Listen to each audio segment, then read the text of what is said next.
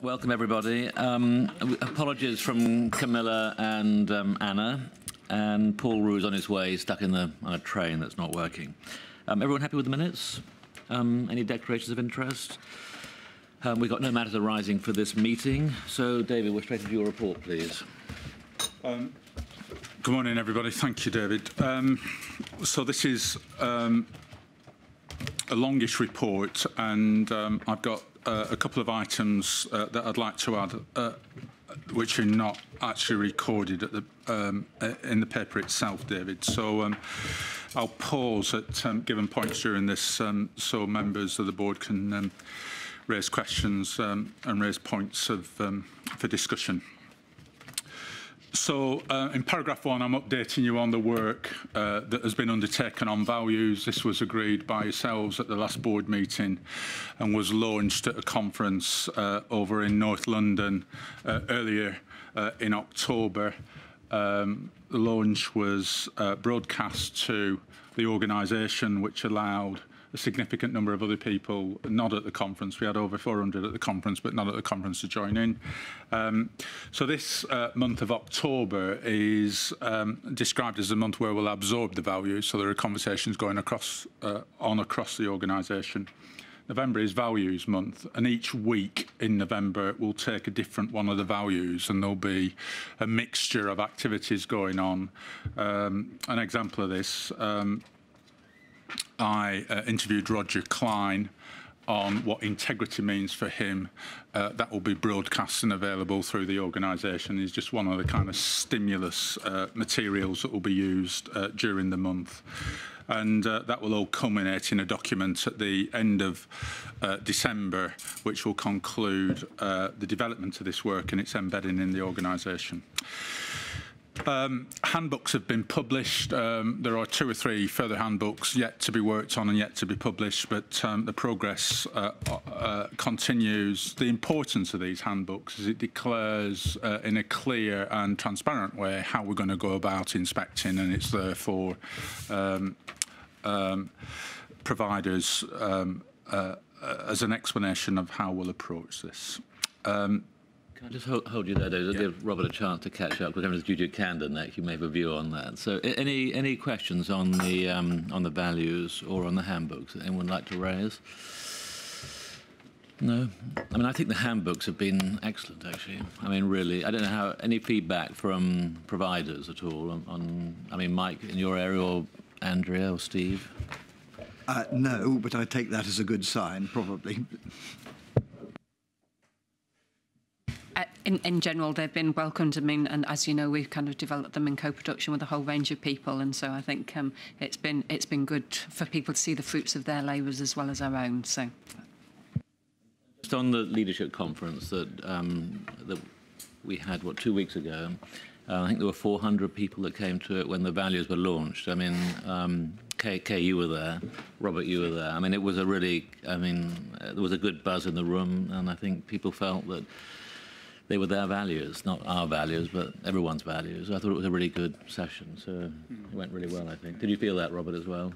I did. I thought, firstly, from a personal point of view, it was really good to be able to meet a lot of staff. And what impressed me amongst anything else was they clearly felt free to talk to me about things in a very frank way. Good things, worries and so on. And I thought that was a sign of an organisation that, at least on its way to being very healthy indeed. And I thought they all were very impressive people. No, I mean, I think it was really good. There were 400 people there. There was a good feeling in the room. They were open, and Paul did a wonderful job comparing the values. I mean, he's missed his vocation. So, but yeah, I mean, it was a good, positive event, and yeah, I was really pleased to be there. David, you want to carry on? Oh, Paul, all right. Not commenting on the comparing. Why not? Well, no, but I just want to draw the link between the values and the handbooks. So even though the handbooks were largely developed before we launched the values, it's great that you're saying they're a great set. That's what we're hearing. But the sense of the values around teamwork, integrity, and excellence, that's what I think what made them good documents. Is that it wasn't something that was born out of policy or born out of an individual inspecting directorate. We worked quite hard to make sure that everybody was included internally and externally. So we're using that as a bit of a case study of the values in action. David? I think he's after a BAFTA personally, but anyway. So the next two, I wouldn't mind taking together, although they are separate items in their own right, and they both relate to the duty of candour and the fit and proper person relate to changes to the regulations, which for the range of our responsibilities come in from the 1st of April 2015. But both the fit and proper person test and the duty of candour for NHS trust and foundation trust come in from the middle of November of this year. In relation to the duty of candour, the purpose of this is to ensure that providers are open and honest when things go wrong with the care and treatment of an individual, and that the organisation then provides that individual with reasonable support, truthful information in inverted commas, and a written apology.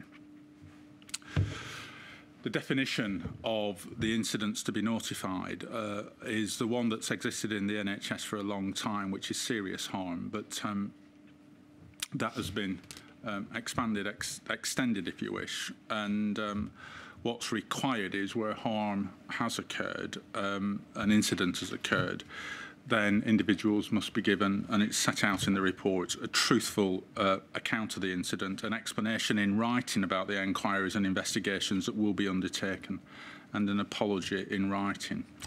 And that providers must maintain appropriate written records, as well as offering support in relation to the individual. So what that then raises is, what is our role, where that responsibility is on the trust to make sure that they've got those arrangements in place, and where incidents occur, they're behaving in a way which is consistent with this requirement, expectation. Some would argue it's good practice, but this requirement in regulations. So I think the report sets this out, an assessment of providers on application for registration. It's embedded within the assessment framework that Mike and his teams are taking forward. The prompt question is in there. Are people who use services told when something goes wrong, given an apology, and informed what actions are taken? We pursue this under the question, is it safe? We'll also capture this as part of our intelligent monitoring approach, the work that Paul and his team lead on. We also intend to sample incidents reported to NRLS, that's both serious and moderate, and incident logs held at the trust level, and assess these against the duty of candour thresholds.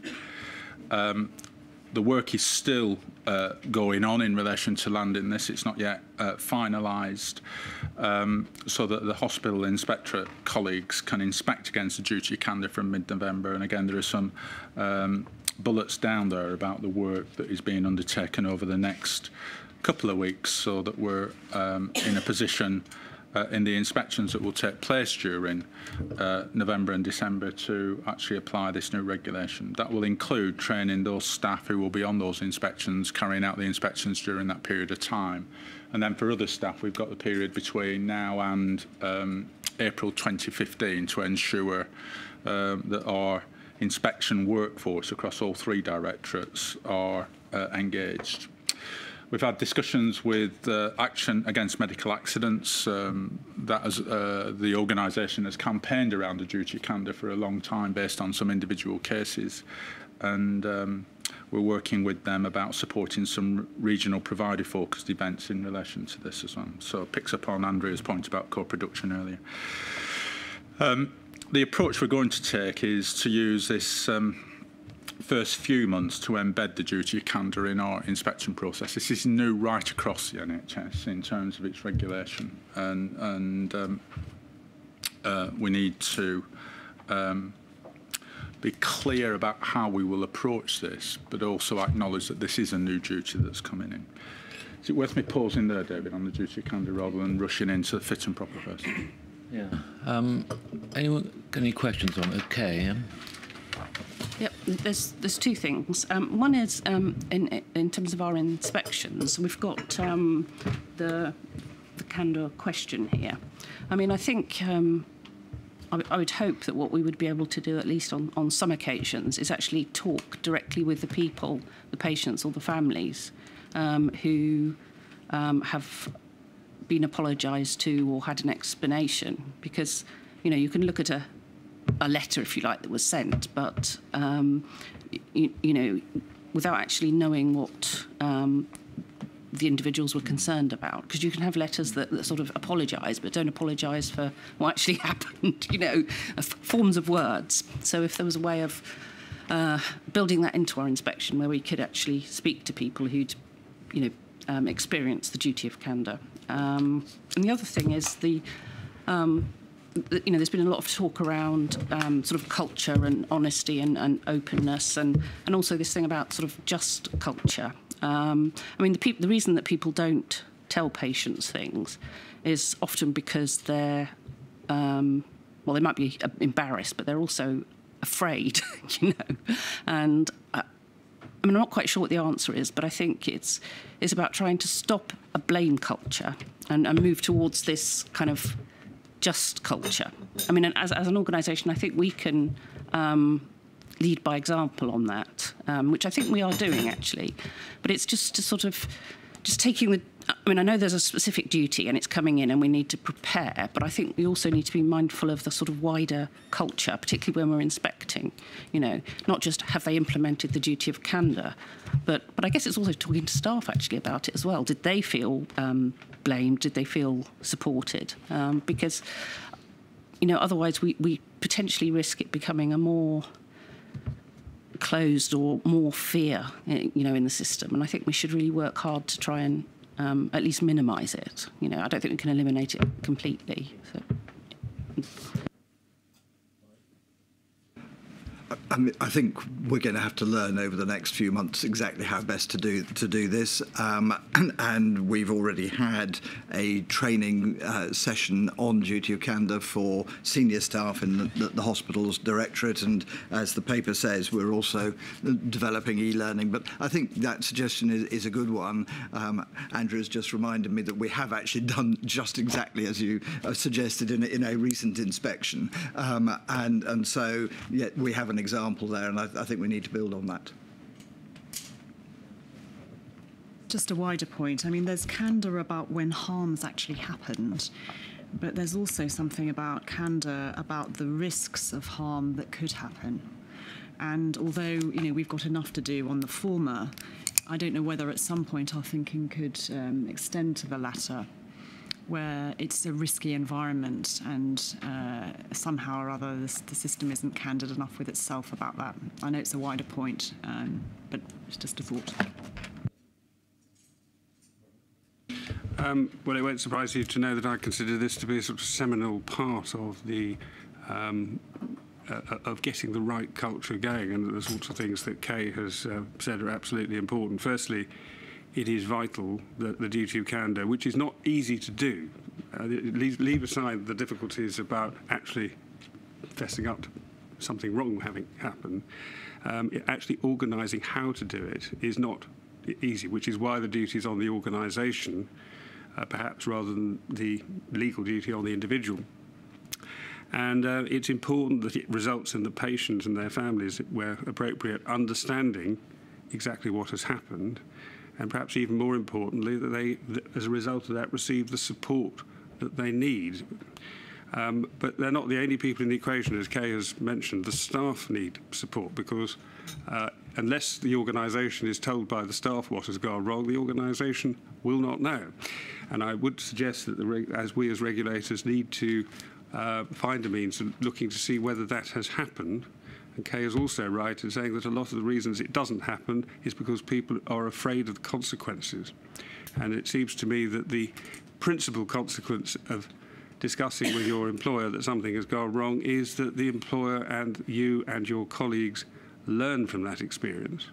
And that's what the patients actually want to happen. And I think, therefore, I would suggest we as regulators need to play our part in that.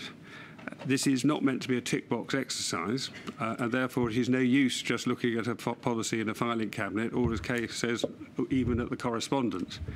And please can our inspectors ensure that the apologies when given are real apologies, which are actually deal with the case and are not a template on a word processor, which is hugely offensive to patients. It is a vital part, though, this to leading to what Kay suggests we need, which is absolutely right, which is a just culture. And this should be about making sure patients are told, the system learns, and this isn't about retribution.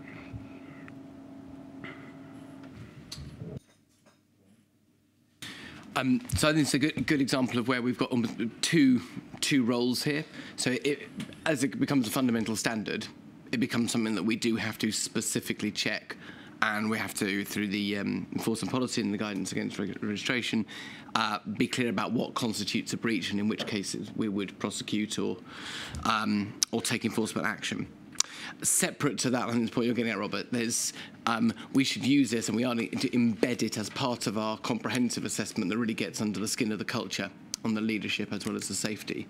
And I think the trick for us is to do both of those, that we don't either turn it into a very narrow thing, but equally that in our pursuit of understanding the culture, which we've got to do, we don't miss the fact that because it's in law, we have to do something quite specific. It's a bit like what we're going to talk about on the fit and proper person test.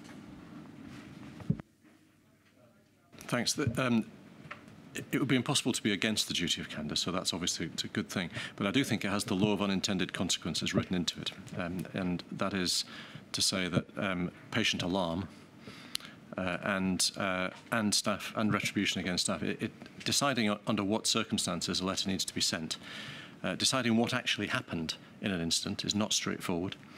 How you accommodate differing views. As a clinician, I remember a trust apologising to a patient of mine, a patient's family, in fact, for something that hadn't happened. But they thought it was the right thing to do because the person had complained. Now, getting that right, and bear in mind that when staff come for appraisal, when they are considered for promotion and rewards, at the moment a formal part of the consideration is complaints against staff. So it would be very important that the consequence is a positive one here, and it isn't a black mark against people whose care is the subject of duty of candour revelations. So, of course, I'm in favour of it, but the risk that this will be treated in the wrong way is really quite a high one, and our job in testing that out with staff as well as patients is absolutely vital.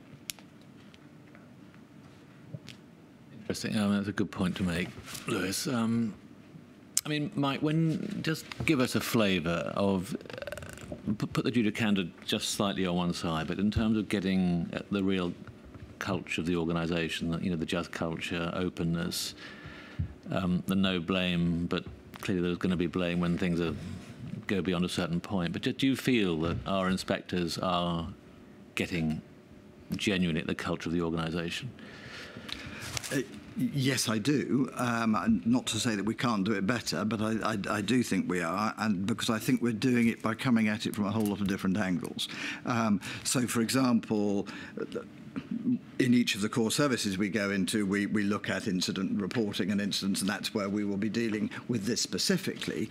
But we learn a lot about the culture. Before we go on inspection, we learn about it from the staff survey. I've often said that it is the staff survey that is the single most informative data set from my point of view about a trust, and that has the questions about bullying, it has the questions about whether the people working in the trust would recommend the trust to others. So all of those questions, so we get a feel from that.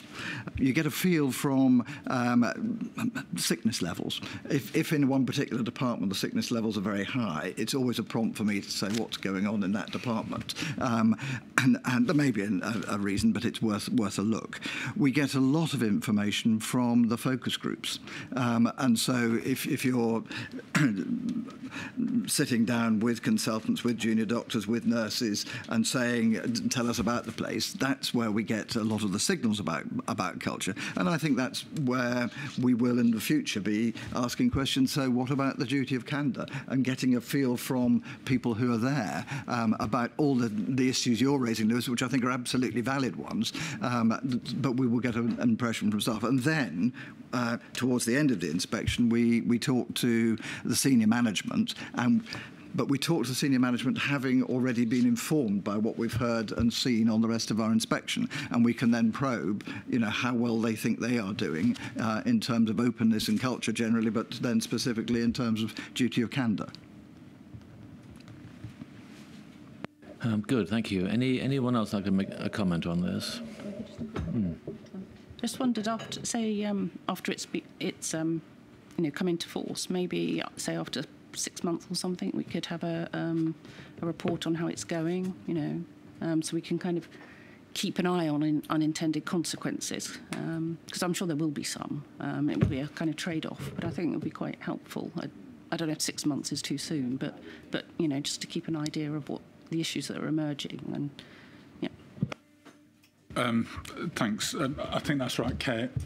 I think the unintended consequences was implicit in the potential for us investigating individual cases. And this is the point I'm trying to make as well, about this balance between investigating individual cases and looking, as Mike was saying, at the system that exists in a trust to make sure that there is an investigation and there is learning that takes place from that. And I think that speaks to your just culture point.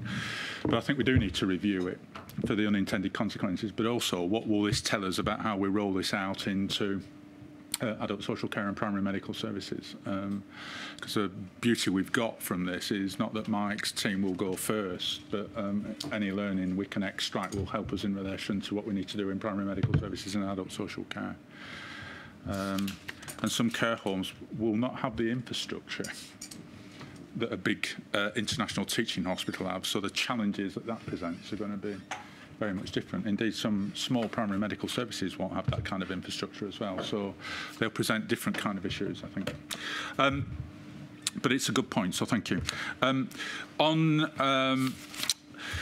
the other requirement that comes in from the 21st is the fit and proper person test, and this is, again, a responsibility that's placed on trusts and NH Foundation Trust, trust governors, the Trust Development Authority, to ensure that execs and non-exec directors are of good character and are not unfit to undertake the role for which they're appointed.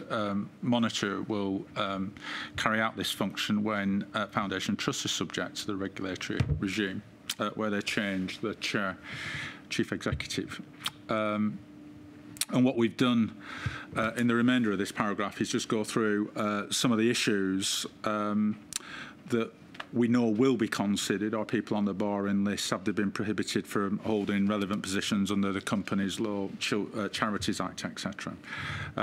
Again, this is entirely new. And our approach to this is going to be about how do organisations discharge this responsibility, and very much the approach that we're setting out in this note, David, is that we will assess how organisations in this from November, trusts, are approaching this and considering the appointments that they're making to these senior positions. Again, we need to develop our systems and processes, and then ensure staff are trained in the application of these new systems and processes. That work is ongoing, and we'll publish staff guidance prior to the commencement of the regulations later in November, and the training again will be delivered through e-learning to ensure that people are good to go. Again, this rolls out in trusts in the NHS in the first instance, and then from April 15 rolled out across our other areas of responsibilities, the other sectors. So allows us to try it in NHS Trust, if that's not too unkind a phrase, and then develop the way we work across the other sectors as well. I'll leave it there, David. I don't know whether people... Just to emphasise the point about co-producing with chairs and chief executives of trusts, we had a very useful roundtable meeting with them. I think this is very much on their agenda because just about everybody we invited came to that meeting. But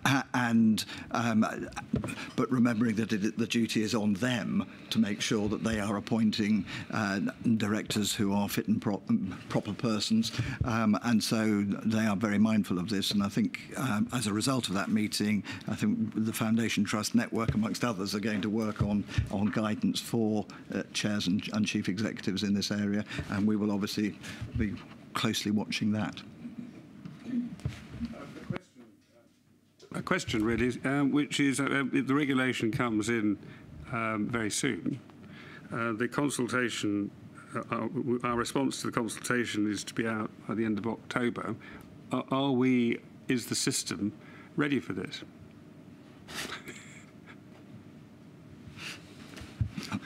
Robert, we will be ready. Are we fully ready now? No, but I think we're well on our way. What we have got to do is to make sure we incorporate this in the way that we do our inspections. But I think this bit will be particularly about the discussions we have at very senior level with the managers of organisations, where we will be asking them the probing questions about how they go about assuring themselves that any new staff they're appointing are fit and proper persons, and also their existing staff. And then thirdly, what would happen if a member of their existing executive team were to have a conviction or whatever? How would they handle that as well? So I think that will undoubtedly be part of the discussions we have, particularly with chairs, actually, during the inspection programme. I think I'll leave it there, but if were I a fit and proper chairman and chief executive of a trust, I might at the moment be somewhat concerned as to what I was actually meant to be doing. I mean, I appreciate you've had meetings and so on, but I think, Robert, that is why the Foundation Trust Network and others are working very hard on this so that they can get guidance to their membership, and we will work very closely with them on that. So it's not the first consultation that's happened on this one. So there was one at the early part of the year that the government ran on the regulations themselves. I think what we pick up is it is one that they have been live to for some time and are very concerned about. So we'll have to see through inspection how many of them have put the appropriate processes in place. But I don't think it's new news, suddenly, on the basis of our consultation. I think your question, Robert, was, is the system ready for it? So let's take that in two parts. I think Mike answered what we're doing to get our staff ready. There's a lot of guidance out there. Andrea, in previous incarnations, was responsible for some of it in terms of how you go about these appointments. But in the debate post your report, but also from other sectors, we talked last night about the Financial Services Authority doing shadow interviews of people who were going on to other boards. The HSBC issue was raised this week as well, and we're not doing shadow ratings. I think the issue for this is shadow interviews. Yeah, the responsibility for this is on the trusts, and our responsibility is to ensure that they're discharging that responsibility in an appropriate way, which is very different than, I think, what's happening in financial regulation. So I think the standards of this are going to be reasonably consistent across the organisation because of the previous guidance. But I do think, to come to your question, that in the nooks and crannies of this, there'll be some things lurking which will be very, very challenging and awkward for some trust boards. And I think we need to be ready for this. And apologies, I glossed over it in presenting it, but there is in the bottom third on page 5 that we anticipate getting difficult cases, and Mike will chair a panel where we've got those difficult cases referred. So I think we are anticipating some difficult cases which won't be straightforward, which will be out with the guidance. I think that, again, I think this notion of learning by doing, I think we are going to have to take each of these cases at a time, to use that phrase, to check that we are clear about the guidance that has existed historically. It is good enough. But I suspect we're going to be challenged on that as it goes through. I think we'll get individual cases referred to us of a whistleblower or somebody of concern raising issues in relation to person X, Y and Z that's either been appointed or been on a board for a long time. I think there'll be challenges to people that have been in posts, have not been in work or have been working in other sectors that come back, and I think they're the likely cases that we're going to have referred to us. And I do think that we are going to have to activate these arrangements to consider difficult cases. Michael, you've been through the FCA sort of process. I mean, how the Financial Conduct Agency process. I mean, how do you have you got any reflections on this? Yes, it's actually a joint PRA and FCA process. And you're literally grilled for about 3 hours on, in my case, my knowledge of insurance, understanding of the roles of the PRA and the FCA, and particularly what I thought were, in my case, Aviva's key issues. So it was a pretty intensive 3 hours. There were 5 members of the panel who interviewed me. Now, what Aviva does, and I'm not suggesting that trusts should do this, but they actually give potential non-executives, and the same for executives, of course, because they have to go through this process too. In my case, 2 days of training, so that when the interview actually happened, I was sort of reasonably prepared for it. I was very glad to have had the 2 days of training, because I was surprised at the granularity of the questioning. I mean, they really did go into details that I wasn't expecting. I mean, technicalities about the amount of reserves Aviva had against particular risks. I mean, how it monitored risks and so on. So, and of course, there have been a number of cases in which the PRA and the FCA have actually turned down people as a result.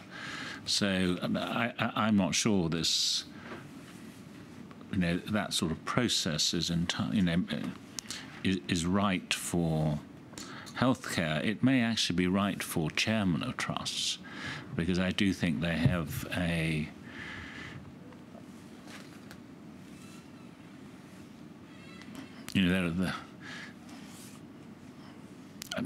not 100% sure of this idea that everything starts, or the tone starts from the top, but there is some truth in that, and the chairman is the top.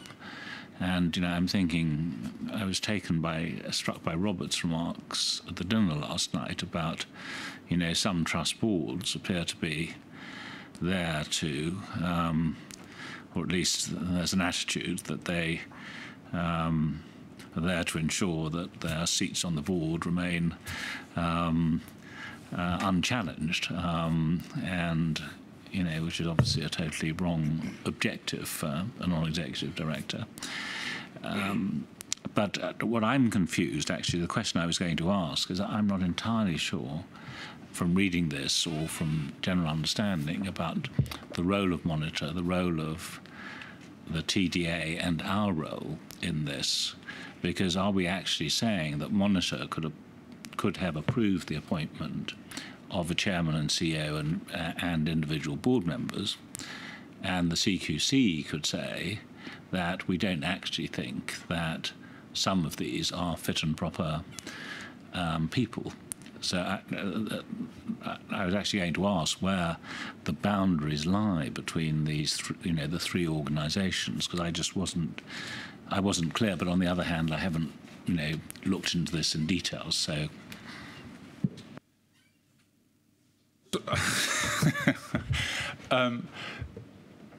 So of course we're not doing the FSA thing, and this is the point of comparison, is to say our job And I think this speaks to Michael's point about what are the role of other colleagues in this. Our job is to ensure that there is a system and process in place in a trust that the chair has been able to satisfy him or herself that the people being appointed into both executive and non-executive roles are fit and proper. And that's my reference to the guidance that exists about how this should be taken forward in terms of their appointment processes. Effectively, it's about their HR processes, their appointment processes.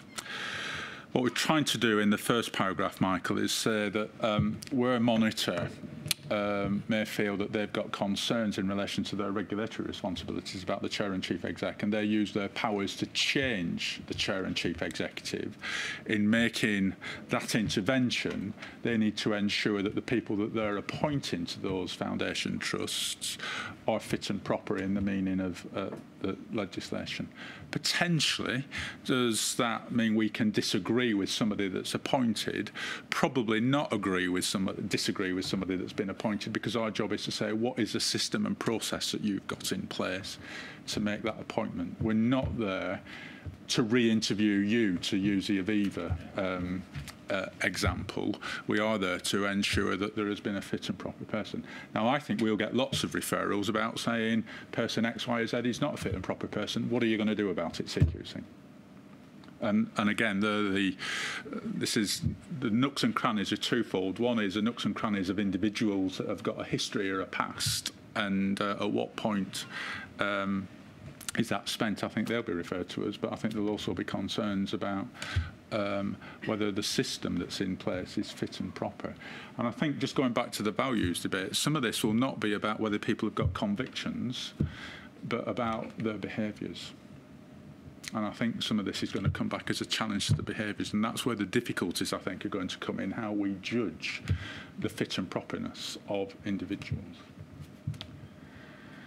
But does that answer your question about where the boundary lies between what we do and what Monitor do? Of course, the TDA have a responsibility in relation to their appointments. They are overseeing, in a sense, they're the supervisor of the appointments to trusts. I think that's a very good response, David, but of course I think it still leaves this element of ambiguity, which is that how can we tell whether let's say a foundation trust has actually appointed fit and proper people, or it has a process to appoint fit and proper people, without looking at the people who've been appointed to see if they're fit and proper. It's, you know, this is the issue. No, you've absolutely got this is.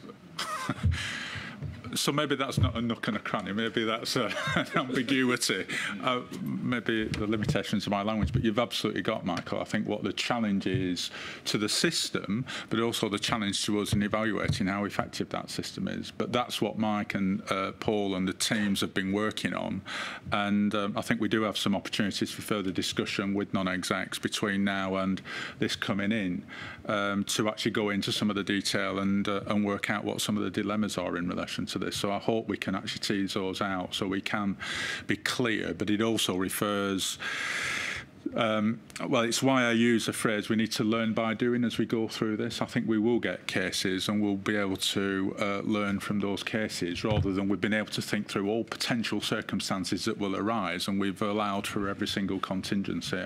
I think it's impossible to get to that position, to be honest. I suppose the point being that a fit and proper process could appoint someone who wasn't fit and proper. I mean, just because the process is right doesn't mean to say that the outcome is right. But I think we'll need to keep it under review again, Mike. It'll be determined by individual cases, I expect, how this evolves. I think it will. I think, and in terms of our inspection process, I think we will always address it in the comprehensive inspections, and that will be part of the sort of the interviews with the chair and the chief executive. But there will also, on top of that, be responsive occasions when things are brought to our attention, and we won't wait until the next comprehensive inspection. If there are concerns, we will then have to go and ask those questions of the chair and chief executive of the trust straight away. Okay, Mike, thank you. David, do you want to crack on? So I'll do the rest of this at speed, David, because I think most of these things are issues that have been before the board before and are genuinely by way of updates. So You've previously decided that we will have arrangements in place for the review of ratings. The interim was to appoint CQC staff to oversee that pending the appointment of independent reviewers. That recruitment process is underway. We do have reviews to consider in relation to Dudley, and this report is referring to 2 other requests for reviews that have come through. So the ratings review manager and officer will consider those in keeping with the agreed position. I've done an update on recruitment just to report progress, and I think, David, I'll do this in every report to the board. Just before you, sorry, you go on. So on the review of ratings, Mike, can you give us a flavour? Take the Dudley situation as a. I mean, without, I don't know what you can say here, but just give us a flavour of how it went and whether it worked in your view. The answer is no, I can't at the moment, but for very, very good reason. I was part of the original process in that I chaired the National Quality Assurance Group the first time that Dudley came round, and as they asked for a review of ratings, I stepped aside from that. I have now just received all the paperwork back. It has been through a completely independent process, not led by me, and so I now have to take on board exactly what has happened. But you know, unless there is good reason not to, I will accept the recommendations of the independent review. So we have. What I can tell you is that it has been independently reviewed. It has been through a second National Quality Assurance Group, and recommendations have just come back to me, which I am now considering.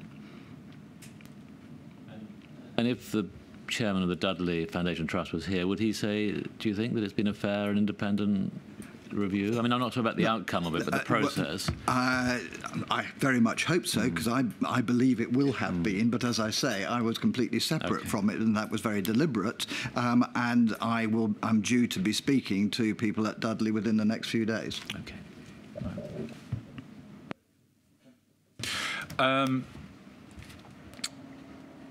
There's an update on recruitment, and you can see what we've had from August the 1st, 156 new starters across the directorate. We've previously flagged the issue of the risk of recruitment, and action has been taken. We've now got a plan in place which is now being delivered, and new starters are beginning to be appointed and take up their posts. That goes on to the next paragraph, which is an update on the Academy. Again, some high-level figures in here showing that the Academy is now up and running and beginning to deliver the training which supports the changes to the methodologies. I've got even more numbers on this since this report was produced, but this gives you a sense of the progress that is being made on preparing people for the new methodologies, but also on a training that will be has begun to be delivered and is being offered to people on the application of the Mental Capacity Act.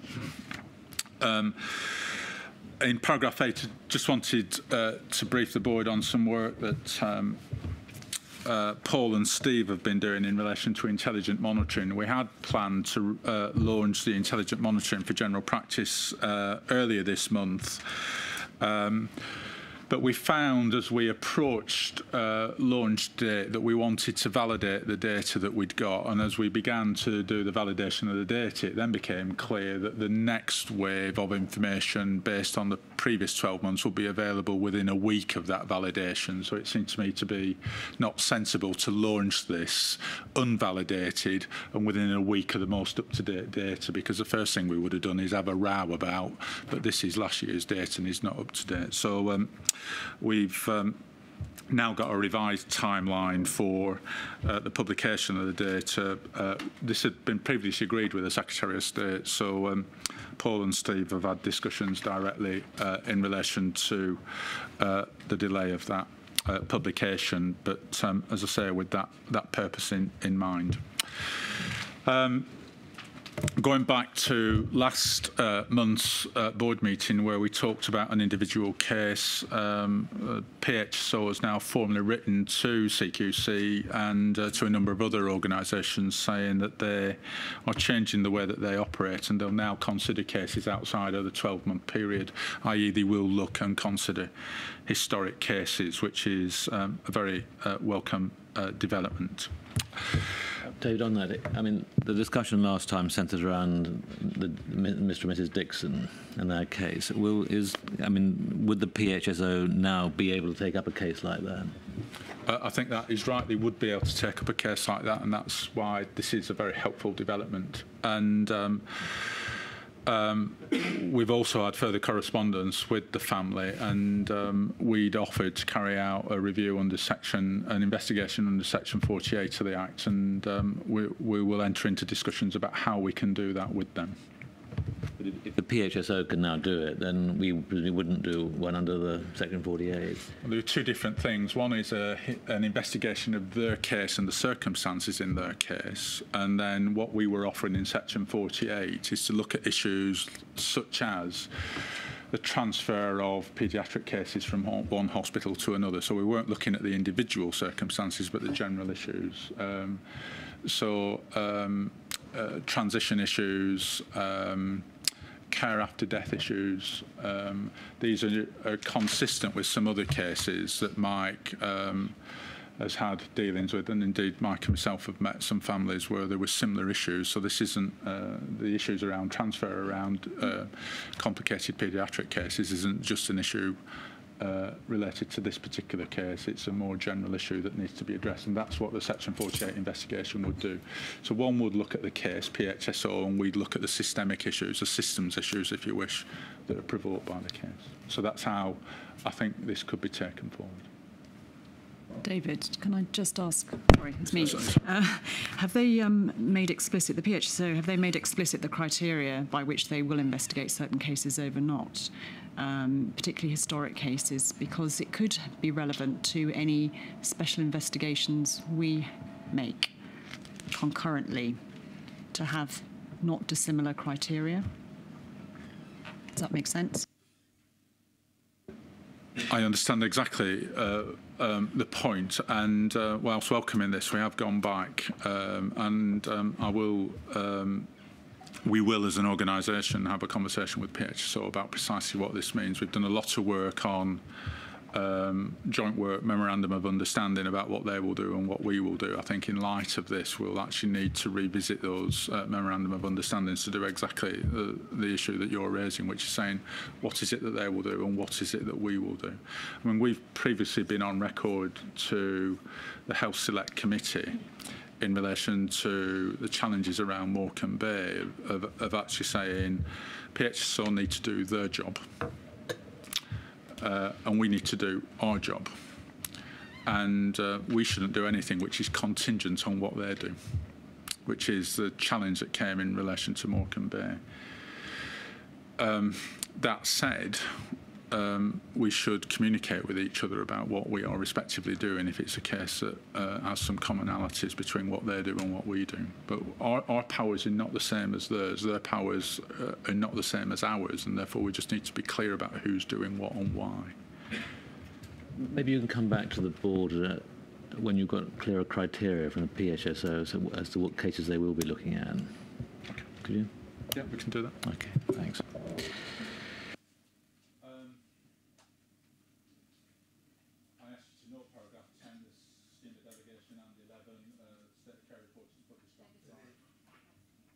Switch it off. Always better, I find. Scheme of delegation, I asked you to note that. The State of Care report is published on Friday. Just wanted to make sure the board were cited on the fact that David Dalton has been carrying out a review of options and opportunities for providers in the NHS, and that work is coming to a conclusion. And work has been undertaken during the autumn by Simon Stevens on the forward view, which is looking at the challenges faced by the NHS over the next 5 years. Both of those are likely to be published in the next few weeks, and I just wanted to ensure that the board was cited on those issues. 13, 14 and 15 are updates from Andrea, Mike and Steve. I hope they're self-explanatory. Andrea describes the work on special measures and the important work on market oversight, which is in place and is progressing well. The update from the Hospitals Directorate is an update on progress and David, numbers. just on the market oversight, I think it would be useful to have a paper, probably to the private board for the first time, just to see how we're going to approach that. Because I don't think everyone is fully up to speed with that. If we could have that in maybe next month. Maybe Sally Warren could come, Andrew, as well. Yes, I think we're very happy to do that, David. I think the work's now ready to go to a meeting, so that will be helpful. And then primary medical services is an update in relation to the progress being made by Steve and his teams. If I may just add 2 items, David. On primary medical services, there's been a great deal of social media engagement around GP inspections, general practice inspections, and access to records, including access to medical records. There was also some media coverage in relation to this. We do have a code of practice in relation to access to medical records and the responsibility around confidentiality that all of our staff have in relation to accessing medical records. Indeed, CQC and its predecessors, the Healthcare Commission, and its predecessor, the Commission for Healthcare Improvement, and CSCI and its predecessor, the National Care Standards Commission, all had access to records and all had confidentiality agreements, codes of practice around confidentiality about what could be accessed. So this isn't a new issue. We regard the legislation on this as being pretty clear about access to records and why this access is allowed, and we will revise the code of practice. It's due for revision anyway in terms of the approach that is being taken. We will, I think, set out and write to the Royal College of General Practice, the BMA, the Health Select Committee, NHS England, and say what our approach is, and we'll get a letter off to people explaining what we do and why we do it. An example of this may well be if we're carrying out an inspection, or indeed an investigation, to go back to one of the some of the earlier discussions. It may well be that in order to discharge that investigation, we actually need access to medical records. There's been a lot of coverage around the healthcare of people with learning disabilities, and it may well be that we would want to look about how a learning disability community is being served, in which case there is a requirement for each person with a learning disability to have a health plan. And one would expect that if there is a health plan for a person with a learning disability, particularly a person with a profound disability that's living at home in the community, that actually primary medical services would have a contribution to make to that health plan. And one of the ways that we could assess that is by accessing medical records. We are not going on fishing trips and fishing expeditions because we can do. We need to be absolutely clear about the purpose of accessing a record, and that purpose has got to be about taking forward our responsibilities. I think it is important we are able to explain our approach and set that out in some detail. Steve and Nigel Sparrow have done a lot of work in setting that out. There's a publication called Mythbusters which has set some of this out. We have a code of practice which I think is accessible to people, which also sets this out. But I think in light of the coverage, David, it's important to just set this out again and state what our position is in this, rather than feeling that we've got to respond through social media and newspaper articles to what this position is, where it makes us look like we're being defensive in relation to this, when actually we've got an appropriate position in relation to this. We've set this out in order to do the job that we've been asked to do, and I think we can set that out in a clear and, I hope, Michael, unambiguous way in relation to what our responsibilities are. So this has kind of taken off since this report was drafted, and I thought it was just worth setting out why it was important that we are proactive in setting out our position in relation to this. I'm happy to pause at that point. There's one other. Yeah. I'd like to comment on that as well. Thank you, Chair. I think David explained the situation really well. As you know, I'm also a practicing GP, albeit only on a Friday, and you know, I really do understand the issues of confidentiality, particularly as we've had these debates over many years. And as a GP, I see it because I see a lot of patients with very sensitive issues in their notes, mental health issues, sexual issues, and high-profile people who also, with everything that's been going on over the years, feel vulnerable about data and information. But our role is really important. It's about making sure that services provided across England are safe and that the quality is good. And I think our code of practice stands there and is good. It probably needs updating with more examples of why we would want to look at the records, just to be absolutely clear. But I do find it very, very sad that the social media storm that has happened over the last few days really might frighten people in England unnecessarily, without thinking about the consequences of that regarding ensuring that they have safe and high quality care. And I think actually in the social media sometimes commentators do need to think about the consequences of their actions as well. What we try to do is do things in a very proportionate way and only look at records where they're appropriate, and if possible to anonymise them. And in one of the big GP systems you can anonymise data very easily, and for most cases that's fine. But in some, you want to actually have a look into the depth of the record. So, for example, in the last few weeks, we've been to a practice that had many months of investigations and hospital letters unread, according to the records. In fact, they were so bad that within hours of us being in, they apparently, according to the inspectors, and the report is still being written, spent the whole weekend going through those investigations and records. Unless we look into the medical record, it might just be an administrative issue. But if you want to look in and say that a person has had serious diagnoses in a hospital which hasn't been followed up, or investigations that have not been followed up, there is no way of doing that apart from checking the medical record. Now, these are on a small number of GP practices, but if you're one of the many thousands of patients that are looked after by that GP, your life could be at risk. This is very, very serious. And I think one of the problems with social media is it doesn't give you the chance to really explain that. And I think part of the reason this might have started as a social media issue is that I've tried to be very transparent and open. So one of the first meetings I had with all of our inspectors, many of whom have come from social care and also had access to records for very, very good reasons, and hospital care, was to say, look, this is a very sensitive issue in general practice, and I do not want people going in, looking at records and fishing and looking for stuff without very good reason. And we had a very good discussion about that.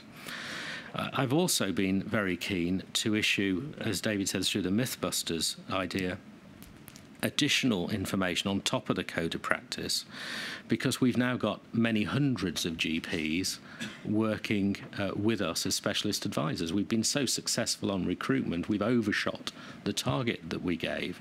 They need to understand that their role is different as an advisor to an inspection than being a GP in a surgery. And it might be obvious to most, but we've been trying to train those and give them information. So by being open and transparent, we've exposed ourselves because we're open and transparent. And I think we do need to be clearer for the public and some of the commentariat why we're doing things, even though I do believe we're very open and transparent. And it's hugely frustrating, but I'm here on behalf of patients. Well, firstly, it seems to be absolutely vital that we as regulator, whose duty is to, in effect, protect patients through the way we regulate the system to have access to patient notes where that's relevant. The only question I would ask is whether, in relation to our code of practice and indeed any concerns there may be about what happens, do we have any regular consultation with patient groups in order to, because after all the notes are owned by patients, they have, of course, a right of access to them themselves, and I just wonder whether we do enough in relation to reassurance in that way that any concerns that patient groups get from their membership or who they represent are taken into account. So what we'll do in terms of the letter that sets out our approach, we'll actually send it to patient groups as well, Robert, and invite them in for a conversation about whether they're content with that and how we take that forward as well. If I could add to that, I think all through our consultations and in the other sectors, we've been co-producing our work with patients and groups and charities. I think in primary care, where this is new, is that this is the first regulation of general practice we've had in this country. There has been a substantial number of people who have voiced concern because they don't want to be inspected and regulated, and a few vocal people, both general practitioners and others, who have actively sought to undermine everything we've done from the start. And this is one of many things that have happened on social media to challenge what we're doing. I'm here on behalf of patients, and I think one thing to respond, Robert, would be very helpful is, as we publish the reports, as people understand the bad, in some cases, variation in quality of care that's provided, they might understand, and GPs who are now being inspected, all of the feedback, apart from one case, since we started, has been hugely positive about our methods when we go into practices. But you wouldn't believe that if you read the social media. But if patients understood, just like a year ago, that, you know, a simple thing about if their fridge in the surgery is not working properly, that can affect hundreds of people's lives and the children of those people who are being vaccinated. Similarly, if you're at a patient at a practice where they're not looking at the investigations and records, it's very difficult in general practice from outcome data to be able to say not acting on this investigation caused this harm, because often things happen over a long period of time and are complex because they might eventually get referred to hospital. But those sort of things might contribute to the fact that our performance on one-year cancer survival in this country is not as good as it should be in other countries.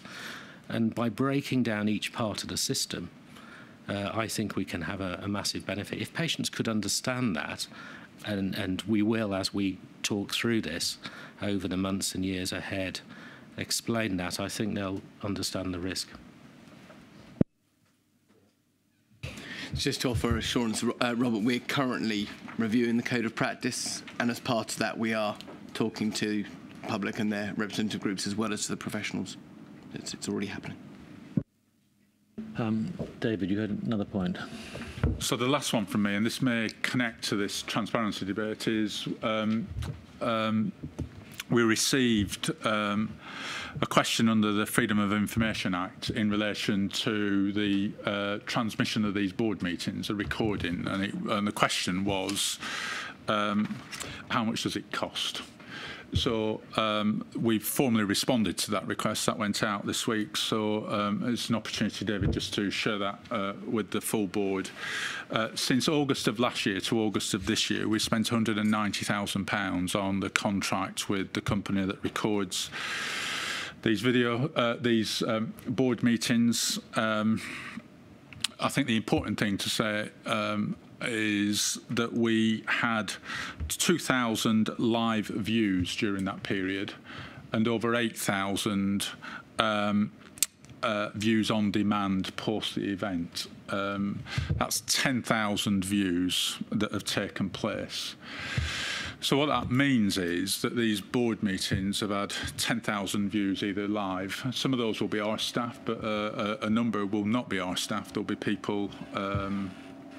Indeed, I suspect the question came from somebody that had watched a board meeting, but we don't know that, but it does mean that the reach of these board meetings and the fact that we've got a historical record of the board meetings I think is a contribution to the transparency debate, and is an important way of actually reaching out across the health and social care sector about what goes on here, the conversations that take place, and some of the conclusions that we arrive at and the decisions that are made. So the other questions were, do we televise the whole of the board meetings? Well, no, we don't televise private board meetings, the private elements of the board, and there is never a second off-camera meeting. I think this was, do you have one conversation in one place and then another conversation? And the answer to that was no, there are no off-camera board meetings.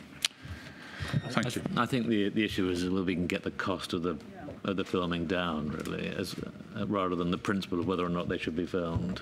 Sorry, missed that out. We are retendering. The company at the back will know this, but we are retendering with a view to doing that. We did retender about 12 months ago, and that took between 2,000 and 3,000 off the cost of each board meeting. So we did take the cost down, and there'll be a further retender for the offer, and we are optimistic that it will be possible to take that cost down.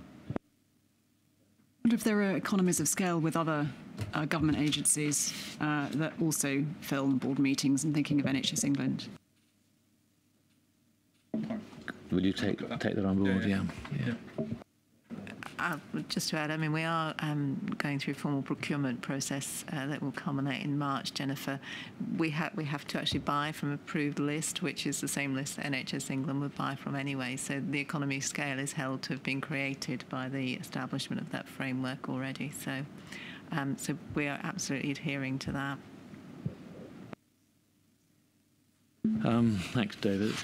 Any other questions for David that weren't? Paul? On the reports from the directorates, there's several mentions in them, starting with adult social care, about a report on special measures and then concerns around Medway. I think it'd be quite useful to have a report on special measures across them all. Because I think we're developing today in the times that are there around primary medical services. I think we need some consistency of approach, and I think that will be quite difficult. But I think we do need to have a consistent approach.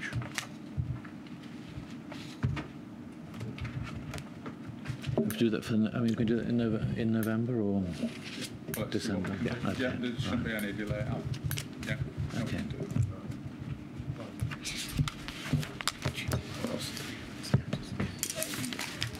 A small point for the chief inspectors. It's having read the state of care report, and then, I mean, there has been this series running in the Times. I think the chief inspectors, quite rightly, have been,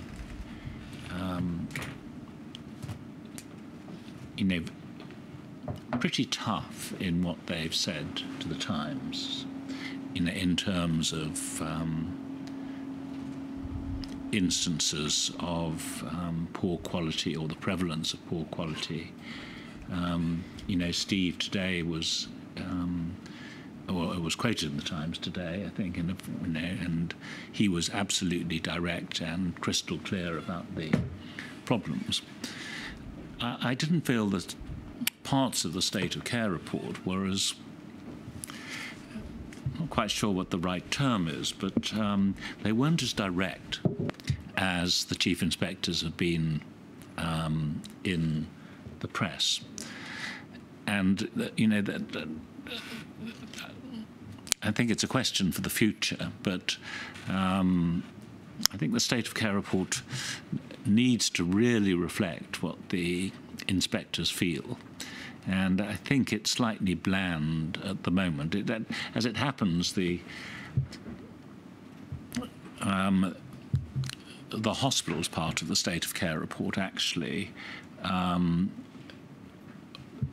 did, I think, capture all of the points that Mike has made in public, although the introduction doesn't really, I think, reflect the seriousness of what Mike has been saying. But the general point is the state of care report should be consistent with what the chief inspectors are saying, because what they're saying is very important, and to some extent show more problems and more concerns and more worries than the state of care report does. I think one of the difficulties of the state of care report was that it was largely based upon before the new regime came in, and so it's not as current as we would have liked it to have been. But I think it's a point that's well made, Michael, for the next state of care report. Andrea. And I think I understand the point that Michael's making, but I'd say a couple of things. One is, I think the three chief inspectors in our teams, are absolutely clear and committed to identifying where there are problems and to encourage improvement. But equally, I think that we are also very clear that there's some fantastic care that's actually being provided across all three sectors, and we need to celebrate the good as well as to tackle the things that are not quite so good. And I think that one of the things that happens when any of us either speak on a platform or have an interview in the press is that what gets the attention and what gets the directness are the things when we say it's not good, and that's kind of what gets an awful lot of the airtime. So I think that the state of care report is trying to be balanced across the fact that actually there is some good care as well, and I'll give you a plug for my blog this week, which addresses this very matter. So. Thanks. Anyway, any other questions for David? Steve? Just to comment on the press aspect. I met with most of the health correspondents of the national press to give them the good news about out-of-hours care, the paper you all read here. And we had hardly any coverage, even though this was a very important statement that since the disaster of the Abani case in Cambridge, care has improved dramatically. The providers, whether they're private or GP-run groups, have got their act together in a very dramatic way. But could we interest the press? No. And then we see this an article about accessing care records where nobody actually bothered to ask me either. So, what do you do? But I do think the Times series is a good one, actually, on a balanced way. So it's frustrating, actually. Okay. Andrea, you're introducing the next paper, please. Oh, Paul. Paul, it's a double act, and Paul's starting. Oh, Paul, sorry. Thank you. Yes, so Andrew and I both talk a bit to this. The paper and the slides that accompany it are aiming to do a couple of things, at least. One is just in light of the board's discussions at the last meeting, just to highlight the journey that we've been on for over a year as we've developed this work.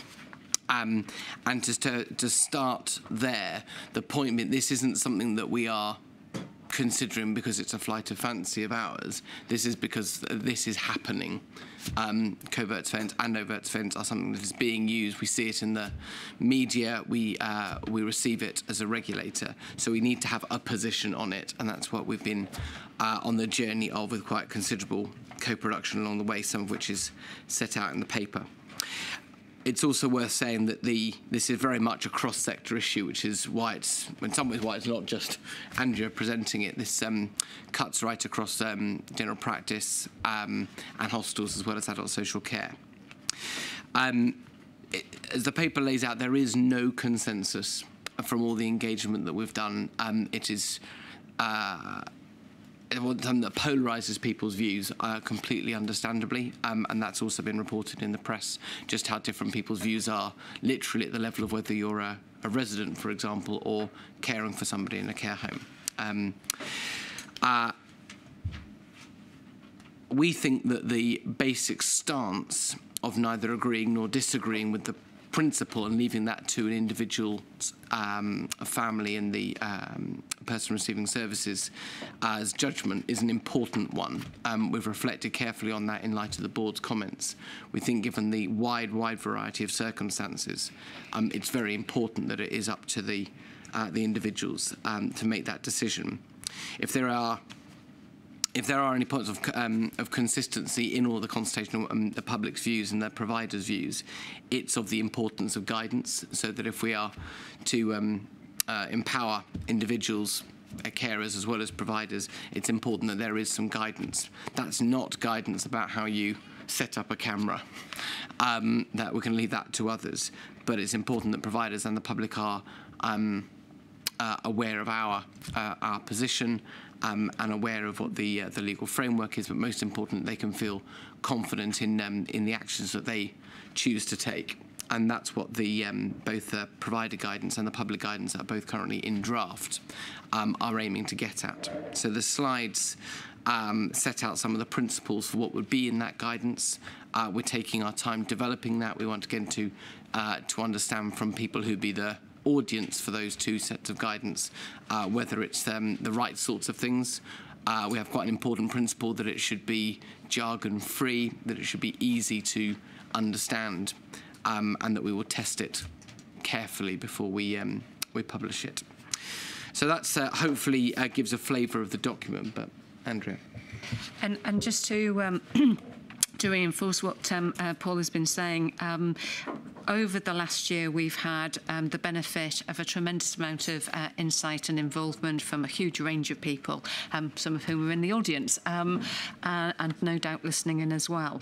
And the clear message that came through was that what people would find useful is that we would provide them with information, and so that would be to help both providers in terms of them considering, and some of them are very actively considering what forms of surveillance they might use and how they might use it. We of course will be regulating and inspecting those services, so it's also important for us to understand that when we're assessing the service, that providers have taken into consideration some of the very important issues that we've laid out in the slides, such as the relevant legislation, such as involvement of the people who are affected, consent, and all of those sorts of issues. And equally for members of the public, to set this in the context of the reason. The vast majority of the reasons why people end up using cameras is because they have a concern about care that they do not feel has been listened to or responded to appropriately. And so, setting this in the context of explaining what all of the things are that people can do and what they can expect from providers if they raise concerns. So, and then to kind of take them through a pathway that says, share that information with us, speak to your local authority if that's appropriate, and frankly, if you think a criminal act has been committed, kind of go to the police. I mean, there's a variety of different things that people could do. But I guess the point that I wanted to emphasise is that it is important for us to have a position. I think it will be helpful for us to set that out in clear information for people to use and for our inspectors to be guided by. But it's not the only way that we're going to get safe, high quality, effective and compassionate care. Actually the standards that we're setting, our expectations of what providers will be doing, how they recruit, train, support and develop their staff, and all of the issues about culture that we were talking about earlier as a board around the duty of candour, all of those things are absolutely fundamental to making sure that we do see the high quality care that we want to see for all of all of our loved ones and anybody else who is using a service. So I think that we need to see this in that context, but recognising that we do, as a regulator, have a very important information position to play in helping people to make what can be very difficult decisions at difficult times in their lives. So we've set it out in the principles out in the slides, and I wasn't intending to go through them kind of page by page, because I'm sure you've all had a look. But really what I think that we're asking for is a view from the board that those principles set out the right issues that we should be considering, and agree that we should use that to publish information for the public and providers as soon as we reasonably can. Thanks very much. I think we're being too cautious, and I'm very pleased with what you just said, Andrew, actually, because that seems to me to be a better, more balanced way of addressing the issue than comes across at the moment in the document. So there's a slight risk here that this is just about cameras, whereas in fact what it's about is family anxiety once somebody they've been caring for is under the care of somebody else. And the tone of the documents, the reports come to the board, but the accompanying slides, and of course we haven't seen the actual guidance yet, but I've got to assume the guidance in draft form is just a little bit cautious. Just to give you an example, it's very strong on the incredible complexity of the issue. He actually says at one point that there is this is an extraordinarily complex issue. Is it? I would have thought it was a reasonably straightforward issue. It refers to a hugely diverse range of views. I suppose I think there's a small number of views which will be different, but it's not that complicated. There are several points of view to take into account, but it isn't that complicated. This is about people being anxious about what happens when they're not there, and that's not all that complicated to understand. And why that's important is that it comes across a little bit in some of the rest of the way this is presented. So, for example, there is we're told there's a report, a literature review on the evidence, which concludes that there is no definitive evidence. Now, you know, I've been around the academic game for quite a long time, so I know what that means. That's quite a cautious position. That isn't a neutral position. That's a cautious, conservative position. I would have been astonished if there'd been definitive evidence. How would that have been obtained? What there is evidence of individual cases where it's quite clear that cameras have been helpful in identifying criminal acts, identifying abuse of patients. And that needs so in certain circumstances the evidence is quite clearly positive, quite clearly helpful, and that's slightly different from saying there is no definitive evidence. And I think we need to be able to reflect that. It's not a our position at the moment is a little bit too objective, a little bit too neutral, and as a result a little bit too conservative. So to give you an example, I'm unhappy about the language of "we will neither encourage nor discourage," because I think that is by definition a discouraging position. I think we have to be prepared to say that in certain circumstances cameras can be helpful, and these are what the circumstances are. So it's therefore a matter of judgment as to whether these circumstances are fulfilled in this particular case that we might be asked about. But it's not, and then some information about how that might be carried out. I take your point. It's not just about how we might, how someone might set up a camera, but what if somebody says, "Well, where do I get a camera?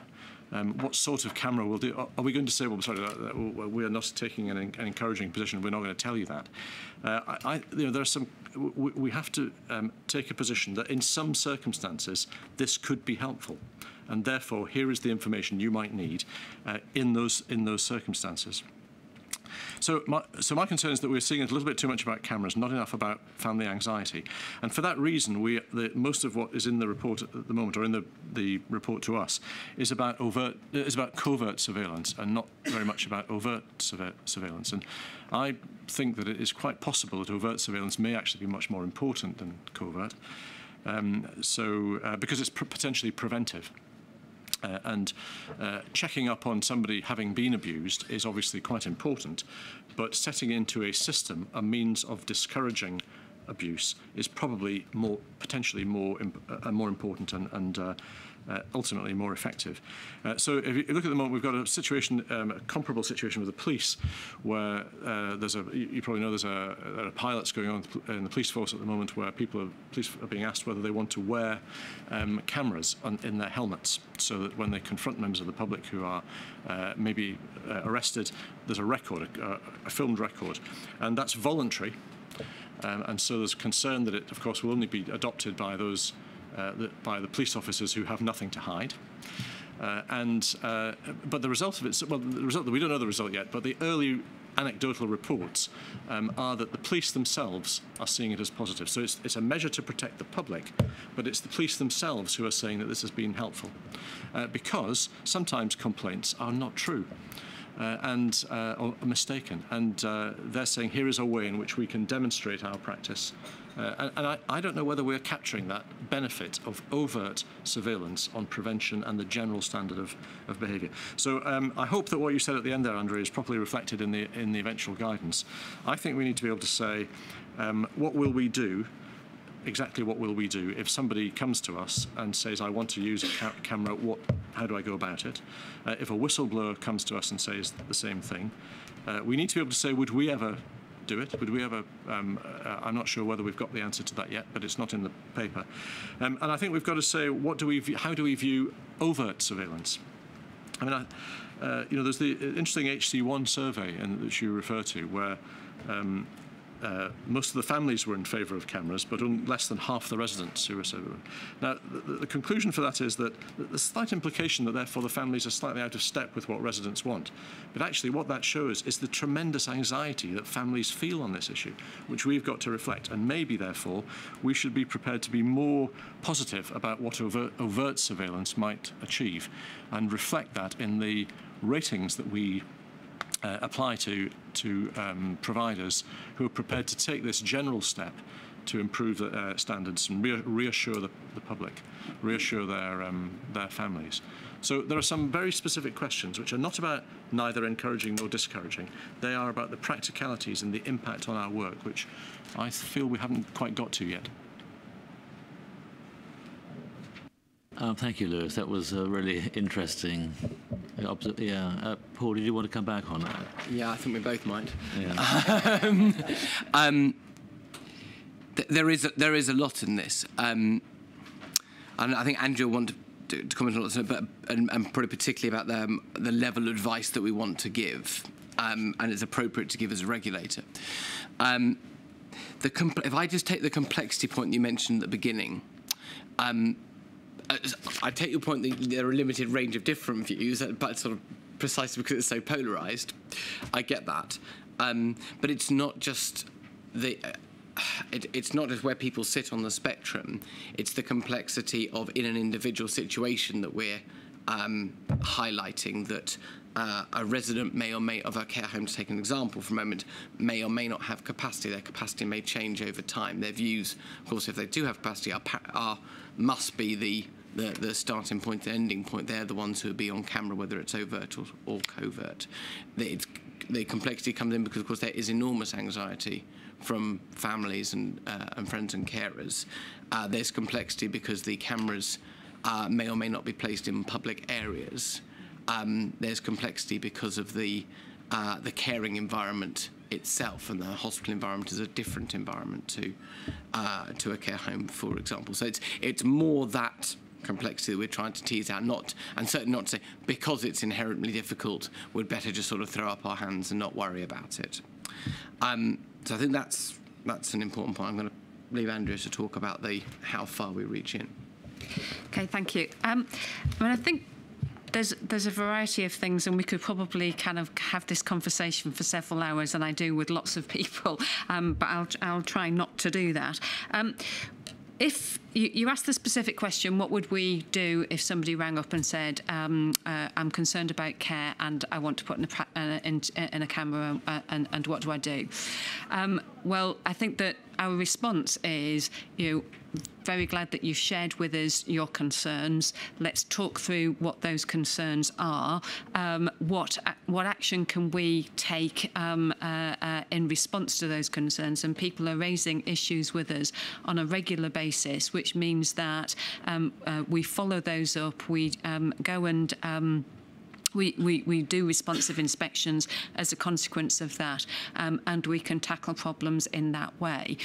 So, we actually welcome people kind of coming to us, but I don't think that our response would be go down to Argos and get a camera and put it in the bedroom, because actually I think that that's abrogating our responsibilities for the work that we should be doing in responding to people's concerns and actually proactively managing that as the regulator and the inspector. So I think it's more of a kind of holistic response rather than a specific response in that way.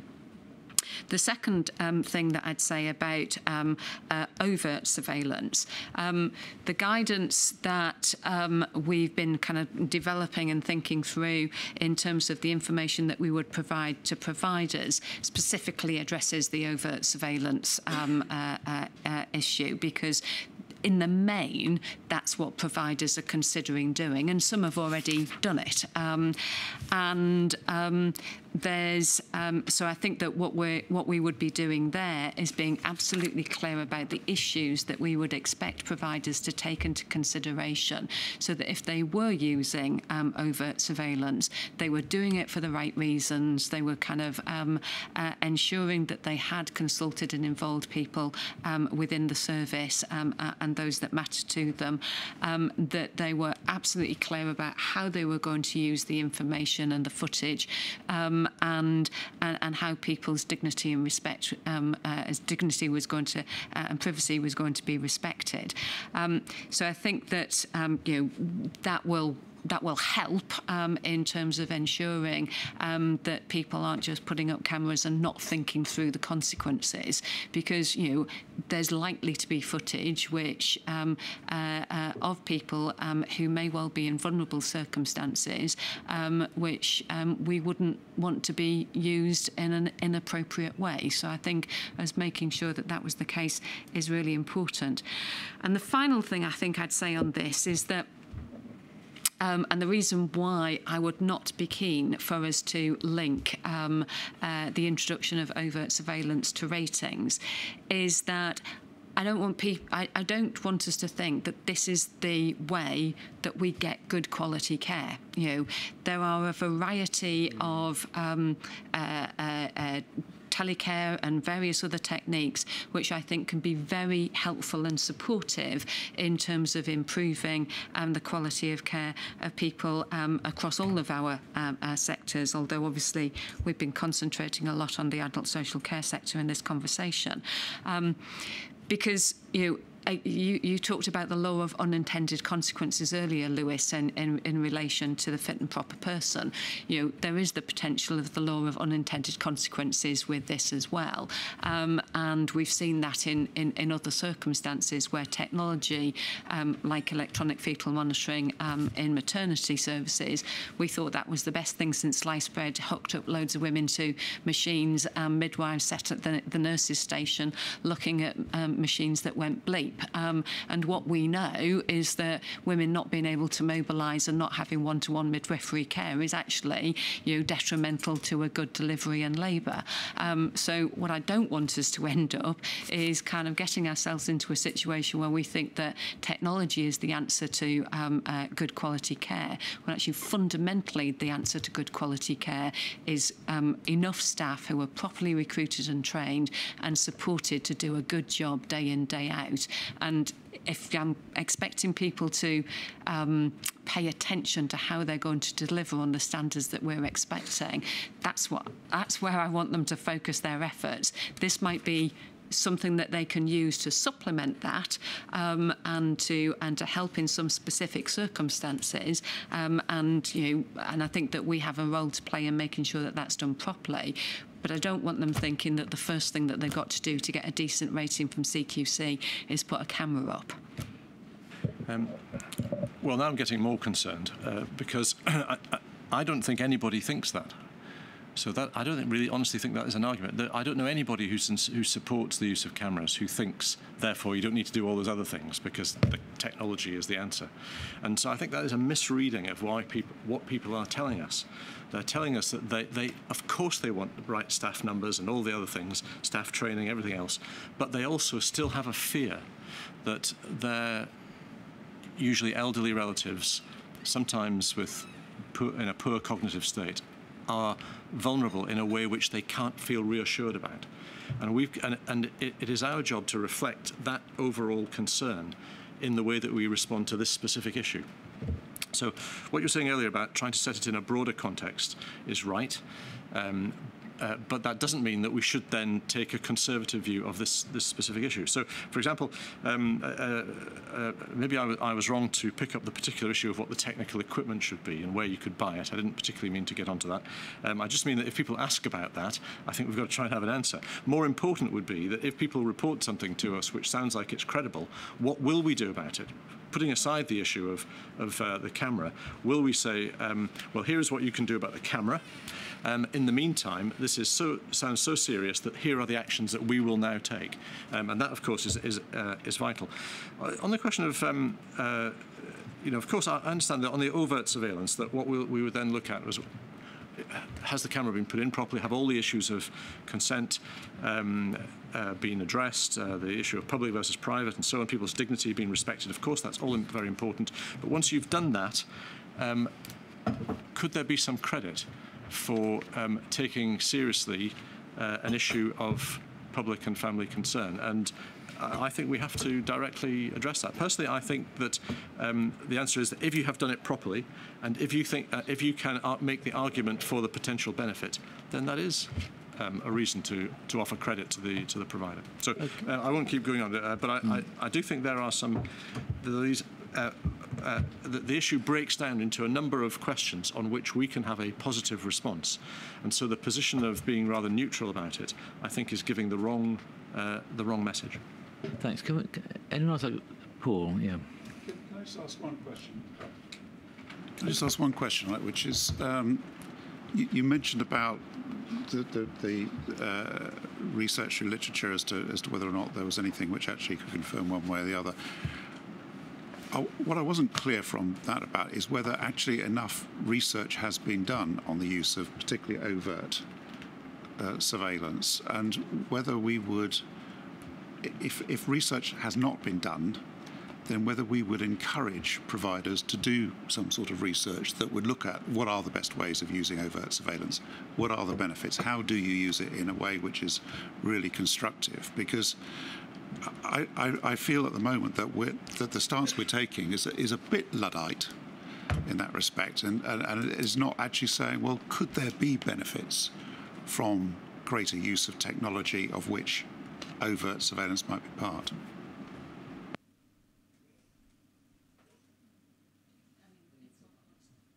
If Robert wants to go, and then I can kind of. Really, I had just, I think, 4 points to make. The first is, and I appreciate we've got slides rather than what will be the appropriate, the full guidance, but we've got guidance for providers and we've got guidance for the public. There's actually another very important group of people here who are the staff. Notoriously, staff potentially get into trouble if they're registered practitioners for undertaking covert surveillance, and yet that is demonstrated to be really valuable in some cases. Now, I appreciate it may be thought that there are other regulators whose job it is to give that guidance, but it seems not to mention anything at all in ours about that. Leaves a bit of a hole.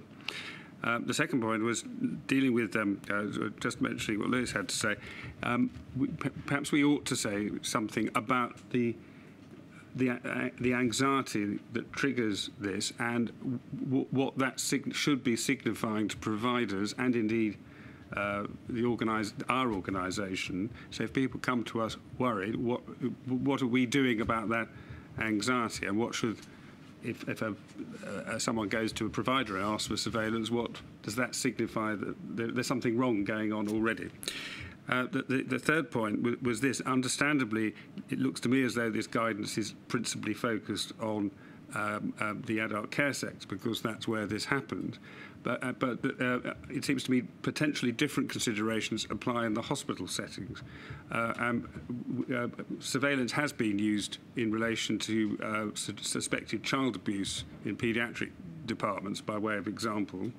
And there are arguments about whether there should be wider use of security cameras and so on in hospital than is. And we know from 24 hours in A&E that you can set out cameras and just, if you really wanted to do so, watch what everything is going on in the hospital. The other point is there's potential over that, because we also know that some forms of treatment in surgery are routinely filmed the whole time, partly for educational purposes, but also partly for record keeping. And I don't know what if any, routines are put in place to alert patients to the fact that that is actually happening, useful as it undoubtedly is. Now, I appreciate that that's stretching it a bit, but if you have no guidance at all specific to hospitals, I think I would suggest there's a little bit of a gap there. And the other point is, and this is just a question really, is the guidance going to sufficiently, apart from whether we sit on the fence or not, is it sufficiently helpful in terms of the detail it's going to provide either to a provider or to a member of the public to say this is really complicated, you've got to consider it, or should we, I'm afraid, go the extra mile and actually set out either a decision-making process in more detail, maybe a reference to what the legislation actually is, because frankly I know a little bit about this field, but I couldn't tell you what legislation is. People need to have access to that, rather than just saying to them, it's very difficult, think about it carefully. Those would be my observations. Anyone else like to make an observation? Michael, did you want to say anything? Sorry. No.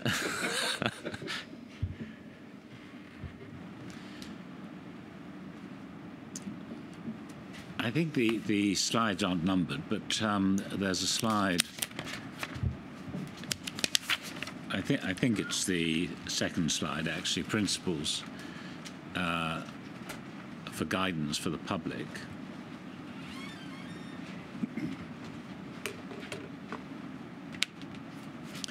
Which I thought was actually quite confusing for the public, because we say that if people are concerned, they should talk to the provider, and that's absolutely the right thing.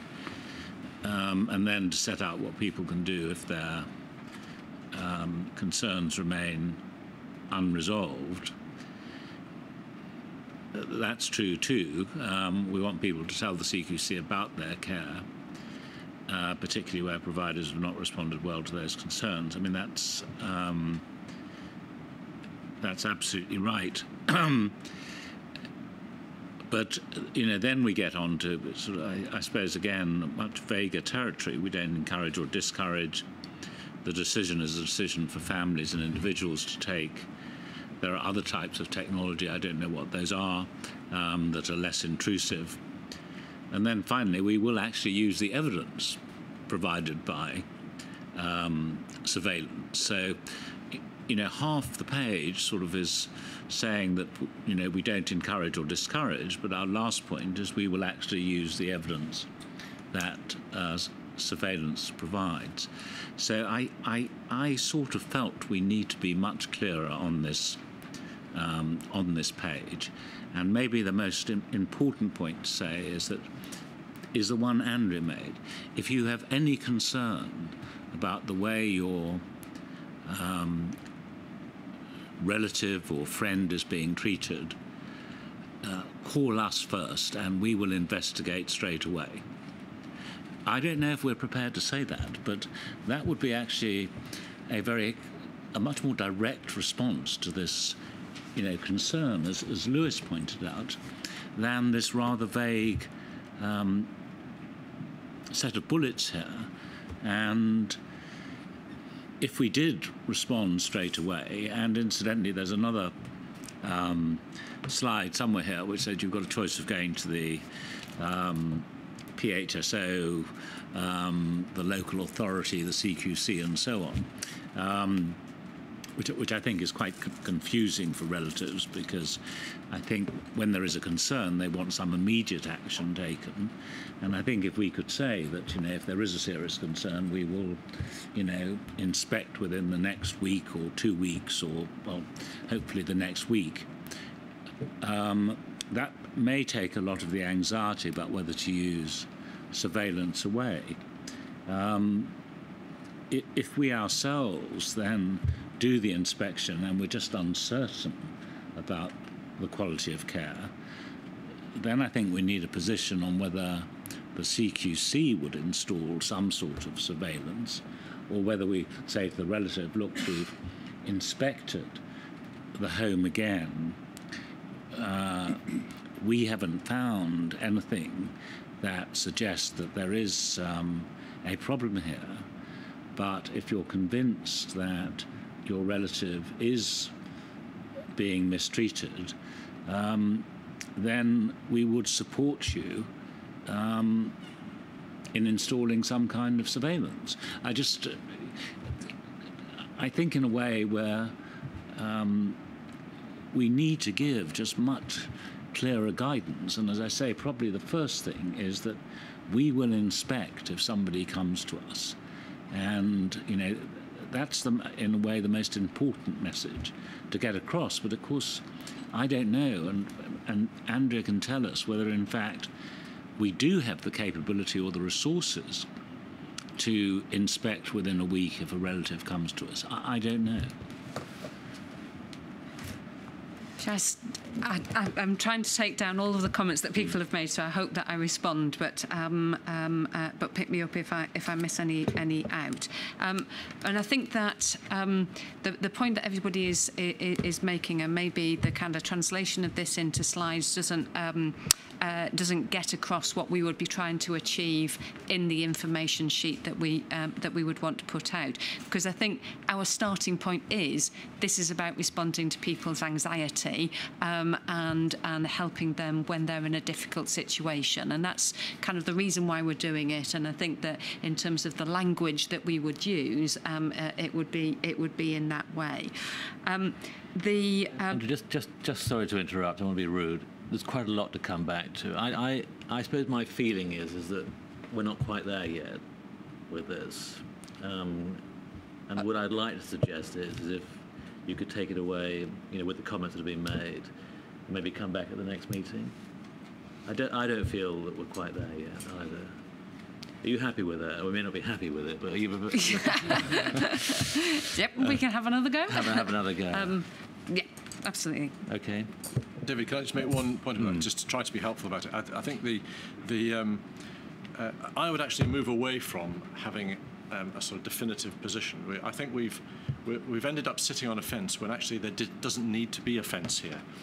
It's just a set of ways of responding to certain circumstances and a kind of process to be gone through, which is measured and proportionate and so on, but in the end reflects the anxiety. So I would get away from the language of having a position to a practical document of what we would do under certain circumstances, how this will affect our work and so on, and get away from the encourage, discourage. I don't think that's necessary, actually. In fact, it's distracting from the overall messages.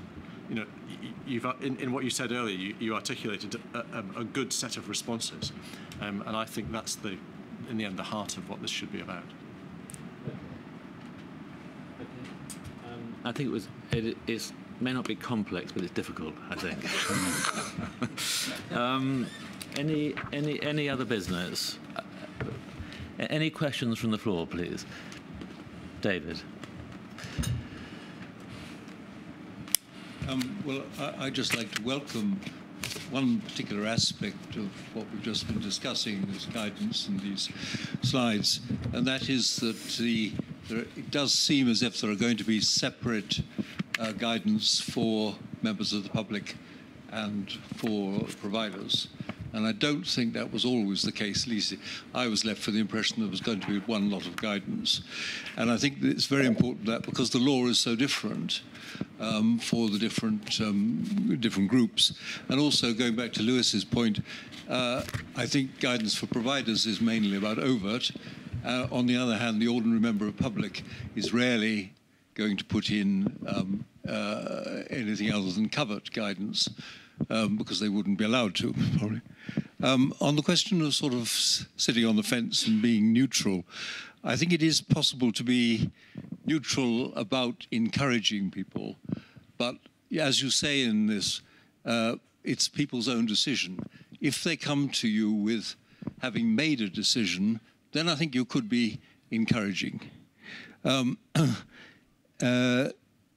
you could be positive perhaps about helping them to do so, because I think people, certainly I know myself, are quite worried about putting in a camera. It's the first time probably that they've actually sort of done it in their lives. And also, I think you could be a lot more positive than you seem to be going to be about showing an interest in the result. You've got to remember, I think, that in the past, CQC said they wouldn't pay the slightest attention to any surveillance evidence, and I think you need to counteract that impression. And going back to what Andrew was saying about there being lots and lots of other methods, I would just like to sort of throw a contentious issue in. Panorama's great success with cameras was because they put, great success in their recent program was because they put a mole, an undercover member of staff, into the old deanery. And I think the CQC should, in addition to cameras, be thinking about that as well. Can I just deal quickly with the point that says if somebody came along with evidence from a camera which actually was evidence that demonstrated that either poor care or unacceptable levels of care or abuse had occurred, we absolutely would take notice of it and use it. So, and that would be part of the information that we provide. So, thank you for giving me the opportunity to say that, David.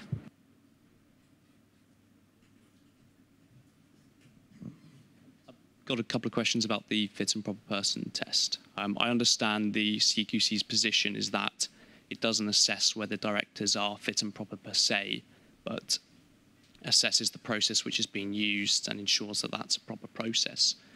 So my question is, if the CQC reaches the judgment that the process isn't effective and fit for purpose, what action will result from that? And the other question I just wanted to clarify from your report, David, am I right in thinking that the CQC is still leaving open the option that in some cases, if there's compelling evidence that someone might not be fit and proper, that it could use its enforcement action to remove that director?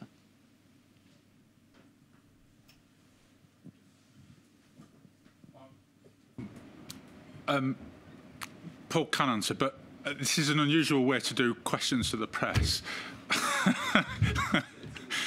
But anyway, let's do this on the record. What action, if not a fit and proper person, then our normal enforcement action can come into play. And it will inform, Mike, I think, our judgment about how well led that organisation was if they're appointing people to that organisation that are not fit and proper. I think the other issue about this is the reputational impact of this is something that doesn't get talked about a lot. But I think the power of us saying, actually, we're not convinced this has been done in the right way. This is our evidence for arriving at that judgment. This is our judgment overall about the organisation. I think the force of that will be felt quite powerfully.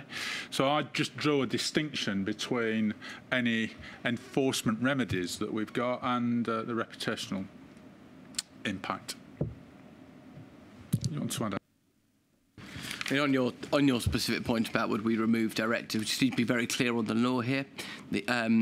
We don't have legal powers over employment status. What we do and can do is enforce against regulations.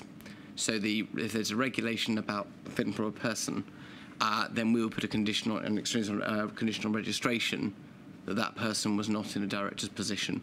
That's just to be accurate about the law. That's what happens.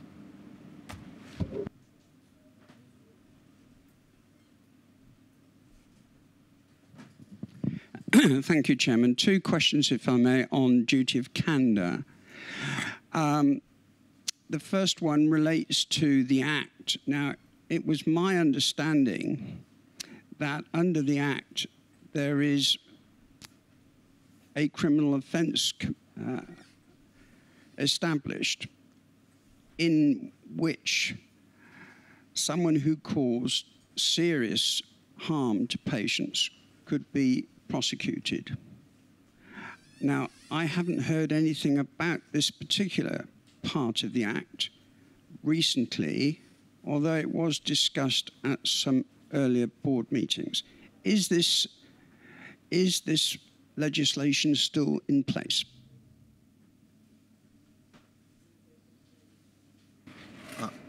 I'm really sorry. Can you the specific of whether we can prosecute individuals? Just help me on the question. Well, I understood, and I might be wrong, that the Act made provision for the prosecution of persons who might have caused quite possibly repeated serious harm to patients. Now, presumably a criminal prosecution would not be a matter for the CQC, but I have heard no further reference to this particular part of the Act. No, it does exist. It's separate to the duty of candour. I'll get its name wrong if I try to say what it is, but it is the new legislation that does allow for criminal prosecution. It would be by the CPS, not ourselves, in instances where an individual has caused serious harm. Clearly there is already the whole criminal law, but I think there was felt to be a gap in the ability to particularly prosecute those cases. But as my understanding is, that's now legislation. Thank you. The other question relates to the duty of candour and the apology from a trust, or possibly in future from general practice, to a patient or their family where there'd been an incident and the patient had suffered. What would happen if the patient or their family felt that that had indeed been the case, but that the hospital or the GP practice disagreed?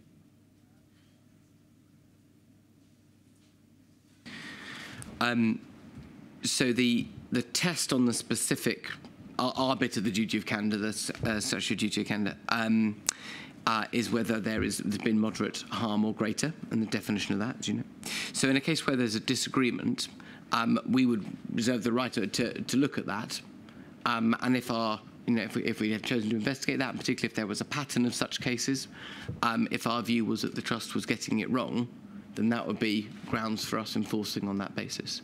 It's also we'd also be looking more widely in terms of the leadership and culture of the organisation as to how they handle those types of complaints and whether they did it with sensitivity. So do I understand the onus would be on the patient or their family to complain, to report to CQC that there was a disagreement? It could include to CQC, and part of our public engagement work that takes place before any hospital inspection is to invite people to talk to us about any of their concerns as well as about the good care that they're seeing. But of course they will also entitled to, and we encourage them to raise their concerns directly with the provider, and then we look at the concerns that are raised with the provider, so we can catch it that way if you like as well. But ultimately, yes, if there's a disagreement, then at some point the member of the public has to explain to somebody that disagreement, otherwise nobody knows that disagreement exists. It would be very helpful for the member of the public to know where they go if there's a disagreement. Thank you.